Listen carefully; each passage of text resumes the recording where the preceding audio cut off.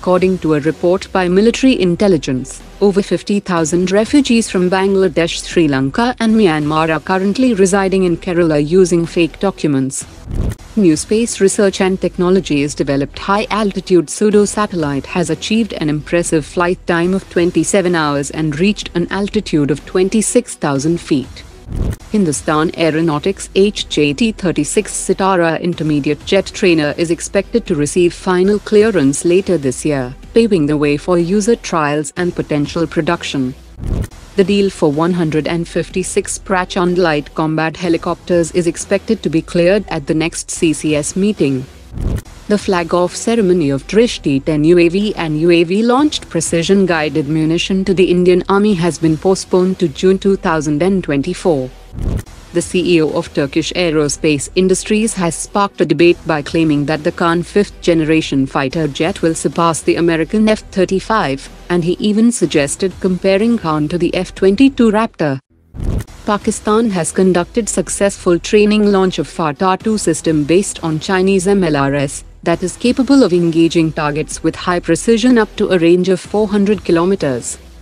The Indian Army has set up 2 new medium maintenance facilities at Nyoma and DBO sector in eastern Ladakh for tanks and armored vehicles for extreme cold conditions.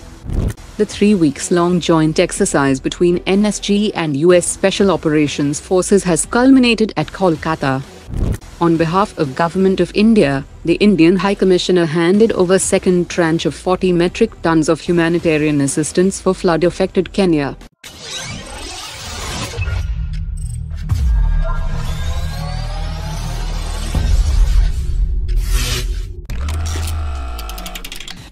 The Su-57 incorporates radar-absorbing materials and a specialized design to minimize its radar signature, but it is estimated to have a radar cross-section of about 0.1 square meters at the front and 1 square meters on the sides, which indicates that while the Su-57 possesses stealth features, but it might not be as stealthy as American stealth aircraft.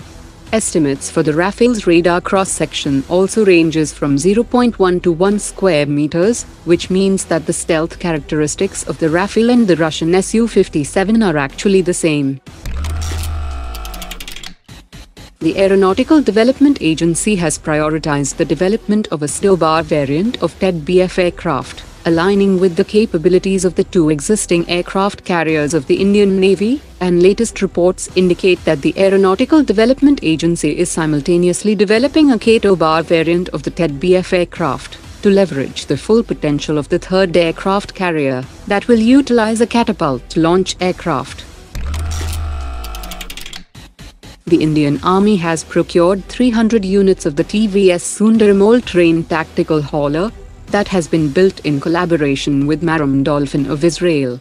It is a hybrid electric-powered load-carrying solution that is available in both 2x2 and 4x4 variants, and can carry up to 120 kilograms of weight over any terrain, and will ensure that soldiers remain fully combat effective and mobile on the battlefield.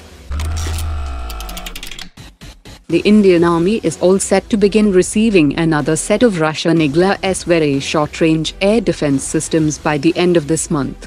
48 Igla-S launchers, 100 missiles, 48 night sites and 1 missile testing station were ordered under a 260 crore rupees contract under the 4th tranche of emergency procurements in 2023, and they are being assembled by Adani Defence Systems and Technologies Limited under technology transfer from Rosperon Export. Bharat Dynamics Limited has said that the company aims to ramp up production of Astra Mk1 to 100 missiles annually, and this ambitious target is likely in anticipation of major order for 500 Astra Mk1 missiles from the Indian Air Force. The company is also in talks with several Su-30 operators for the export of the Astra Mk1 missile that will replace aging Russian R-77 that are simply outdated when compared to Western AMRAAMs and even Chinese PL-15. Today's top 3 comments.